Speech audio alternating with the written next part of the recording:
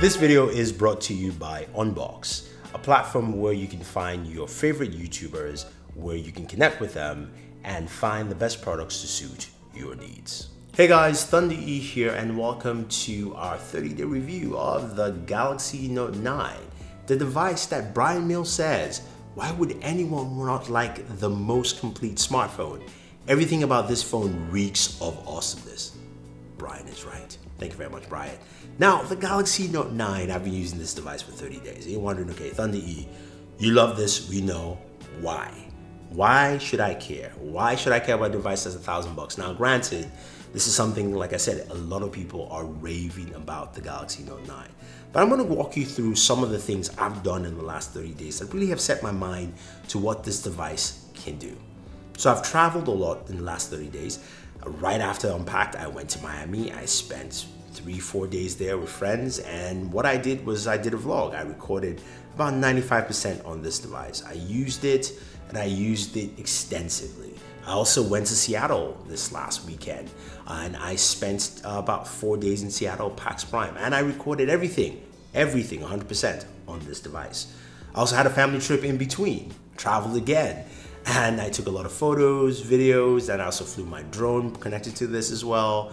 And I spent a lot of time using this phone. But the three things there had three things in common, 3 trips. I recorded a lot on this device, I used a lot of storage, and I also probably drained a lot of battery. And those are 3 key areas the Galaxy Note 9 does a fantastic job. First off, the camera. The rear cameras are fantastic. They've improved it with scene detection. That does a better job in literally dropping the exposure now, which is something that Samsung's Auto just couldn't do well in the past, but it did a really good job. And videos, photos look absolutely fantastic. Definitely go check out my Miami trip, my vlog. You can click on the links there. You can see the PAX Prime vlog as well and see how well the camera handles for both of those trips. And also, like I said, I did a lot of family trips, so for me it was worthwhile. Second thing also is because of all those trips, I took a lot of photos. I recorded a lot of videos in 4K, which means you need storage. Storage starts at 128 and the next level is 512. And you can expand it up to 512. So you can get a terabyte. I don't have a terabyte, I have 128 internal here, and I have another 128 micro SD, which means I have a lot of storage. My Miami trip, I recorded 40 gigabytes worth of storage. Seattle was about 30. So that's 70 gigabytes. If I had a standard 64 gigabytes, nope, I would have to use an SD card. But I also have a 128 SD card, so it doesn't really matter. I haven't dumped anything out. I have a lot of stuff, and accessing it is really easy. That processor, the Snapdragon 845, does wonders. It's been doing wonders the whole year. It's something we know quite well, so it's not something to overhype about. Now, the 512 version has 8 gigs of RAM. This has 6. If you're gaming, doesn't matter. This thing runs cool. Check out my gaming video. We can spend more time there on that, but the device is a beast. It is a beast in performance. It's a beast in specs. And because of that also, you've got a beast with battery life. 4,000 milliamps. That's the third part of my 3 trips. Because I'm recording, I either will be charging my device a lot and not taking the photos I want, or recording the stuff I want to vlog about. But this handled well. If I was powering through as a power user, just using my phone heavily every day, it was about 14 hours. If I used it casually, I could do 24, close to about 24 hours. So that's my range there with this device. Now, if I was recording, when I was recording content through, just recording video 4K, I did maybe about 6 hours or so with that. That of course drains battery life pretty heavily, but this thing handled well. And those 3 things really set the device standards for me. It says the Galaxy Note 9, I can take it anywhere, I can pull it out, I can record, I can do my work for me, and I still have enough battery life, I still have enough storage, and I still have one of the best cameras to actually do that.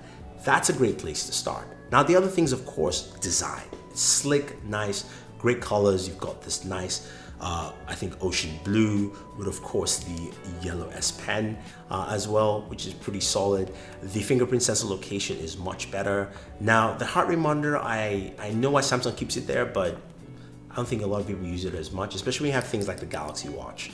I think it makes more sense to take that away at some point in time. But you've got your fingerprint sensor in a good location. The display is so good.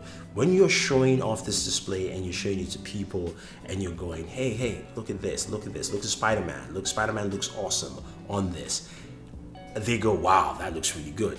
That's what you get with all that you put into this device. Now, you've heard it from me, you've heard it from your fellow YouTubers out there, and they've talked about it quite well. And you can check out more of that at Unbox, who's our sponsor of this video.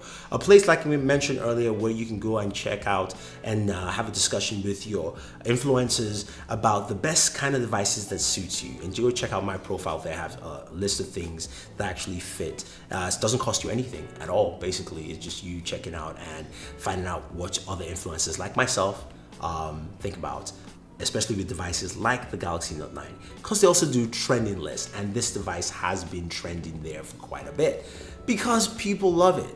And it's not just the 3 things I mentioned earlier, it's also things like the S Pen. The S Pen is mighty. Mighty is the pen, people say. And this S Pen does a fantastic job. Besides the fact that you can pull it out, you can write on the lock screen, no other device can do that. And it does it really well. You can create your notes, you can make your shopping list, you can do all those things, but it's got extra features. So when you pull out the S Pen, and you look at the S Pen itself and you see all the features that you can actually do with this device, you go, wow, this is quite nice. You can create GIFs, you can go in there, pick out the S Pen, write notes, Smart Select, Screen Write, Translate feature, live messages, Samsung, update live messages. Give me something new with that. That's what I'll say. But the translate feature is also great, really nice. And then sketching, people sketch and draw. My friend Royal Flush, I've been begging her to make a sketch of All Might from My Hero Academia.